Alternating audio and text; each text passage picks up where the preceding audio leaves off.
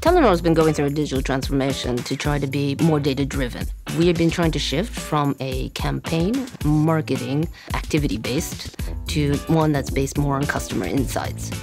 Telenor Sweden is a full-service operator in Sweden offering mobile, broadband and TV. Swedish customers are very advanced, using digital IDs, mobile payment, e-commerce for roughly everything. So they will be comparing you with Spotify or Google or Apple or their bank or someone else that offers a very good digital experience.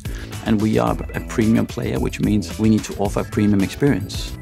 We brought in Adobe both for the consulting services and learning service. And we started to realize as we were working with consulting services that we needed to combine the two. And so the consulting service had the insight of knowing how the business is operating. And then we worked with the trainers to craft the actual training to the different roles in the agile organization. We have established a cross-functional agile setup where teams are working together across these traditional functional silos, which means that we're able to do campaigns much faster.